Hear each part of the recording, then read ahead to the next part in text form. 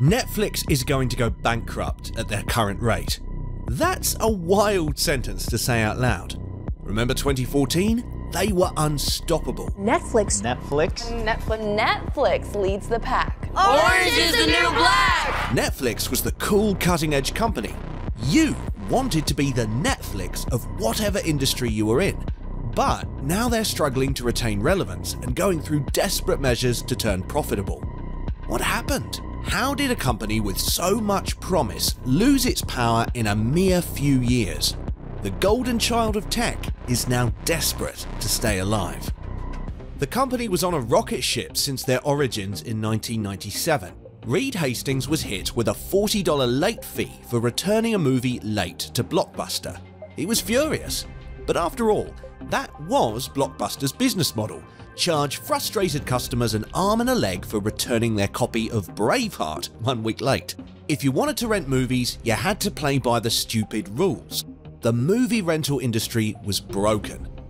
This rental incident sparked inspiration for Reed, who teamed up with Mark Randolph to form Netflix, a way for customers to get DVDs, remember those, shipped directly to their doorstep. The pair were inspired by a little company called Amazon, which had just proven this model successfully with book deliveries. Go online and make a list of the movies you want from over 70,000 titles and get your first DVDs in the mail in about 1 business day. The Netflix model worked, and it worked fast. Movie lovers didn't mind spending $19 a month for no late fees and unlimited rentals. Their quick success led to Netflix expanding their teams and building up a roster of thousands of movies to choose from. Still, the larger industry didn't see them as a threat. A mere few years after launching, Netflix told Blockbuster they'd sell for $50 million, which Blockbuster laughed off. But we know what happened next. And today, with quarterly revenues of $21 million, Netflix Incorporated went public at an $82.5 million valuation. By the early 2000s, both Blockbuster and Walmart realized they were morons. Netflix was what consumers wanted, and the Netflix model was the future. Both companies tried competitive services that ultimately failed. As Netflix continued their rise to glory, they had a new thought around 2007. Why don't we utilize high-speed internet to offer more titles to our customers? That's when Netflix 2.0, the Netflix you know now, came into the fold. Choose from thousands of movies and TV episodes streamed instantly right to your TV. Watch as many as you want, whenever you want. Their 2007 service, Watch Now, featured 5,000 titles for you to stream on your computer or at-home device. This was meant as a sweet little add-on for the Netflix DVD subscribers. They absolutely never expected this to surpass their DVD business. But history happened. Yeah, you definitely see the larger TV go out with the internet TV function, so that right from your remote control you can get onto Netflix and you can watch a movie without ever even touching your computer. By 2010, Netflix had formed partnerships to allow for their streaming business to be available on Xbox, PlayStation, TiVos, Rokus, Apple devices and more. This is where you probably became familiar with Netflix, and this is when the business began going bonkers. 2010's revenue and activity was 99% in streaming. Naturally, they shifted into a streaming platform first and a DVD rental service second. Of course, this meant changing prices. While in 2010 they charged $10 a month for full streaming capabilities plus 1 DVD rental, by 2011 they charged $8 a month for DVD rentals, $8 a month for streaming. Streaming was becoming its own standalone service. The way we think about it, as you asked about Netflix, it's subscription video on demand. Guess what? Consumers were okay with the price change. You know why? Because the product was still incredible relative to the price. Remember that for later. In 2008, they had 9 million subscribers. By 2010, they had 20 million subscribers. They were everything the consumer wanted and more. By the early 2010s, Blockbuster was on their deathbed. Netflix had annihilated all competition and all but owned the industry. Online media viewing is one thing that helped push Blockbuster into bankruptcy. Now, Dish Network yesterday gave Blockbuster a lifeline with its proposed $320 million bid to acquire the chain. But still, they didn't stop. 2013 and 2014 saw a new disruption by the company. original programming. Shows like House of Cards and Orange is the New Black quickly became the most critically acclaimed and viewer-loved shows within all of media. It was unheard of to receive this caliber of show through a streaming service, but Netflix made it possible. They were unstoppable, the coolest, most beloved brand that had disrupted both movie rentals and cable television. But their decline was right around the corner as competition came into the fold. And this competition? Seriously fierce. Disney, Paramount, Discovery, HBO. Big tech got its act together in the late 2010s. The media giants were not going to sit by and let themselves be steamrolled by Netflix.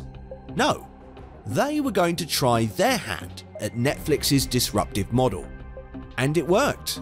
Disney Plus had The Mandalorian, HBO Max had The Undoing. Quality content was everywhere.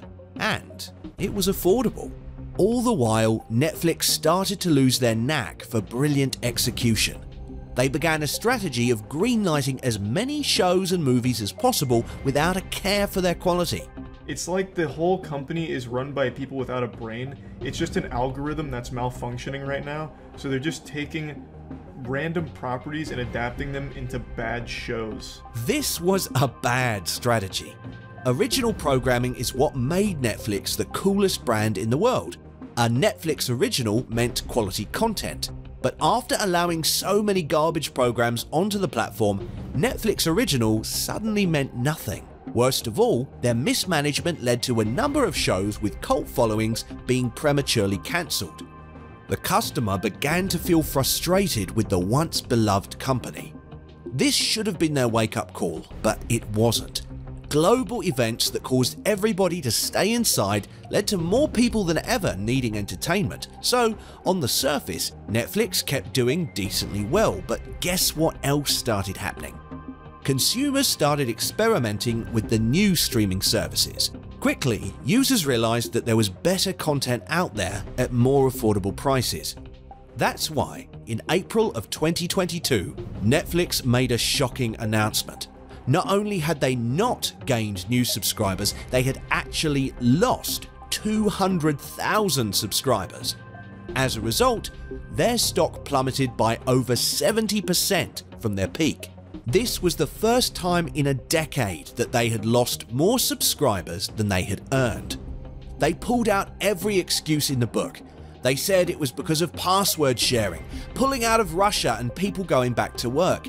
But their competitors faced the same global conflicts, and they didn't face anywhere near the issues Netflix faced. This is when the world's worst damage control kicked in. First, ask yourself, what would you do if people found your service too expensive and lacking in quality? Well, you certainly would not have raised prices up to nearly $16 a month, making you the most expensive streaming service. Unbelievably, that was what Netflix did.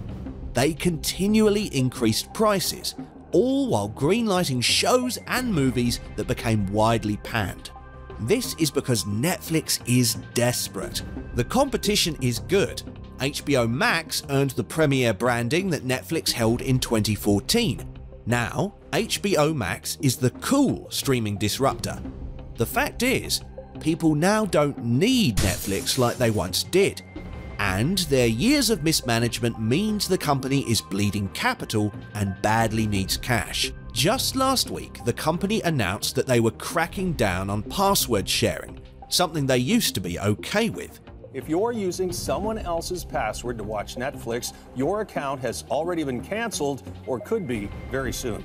It makes sense on the surface. Over 100 million households share passwords, but this goes against the cool, friend of the consumer brand they had cemented years prior. If that's not enough, they're now working on a cheaper Netflix that is supported by ads.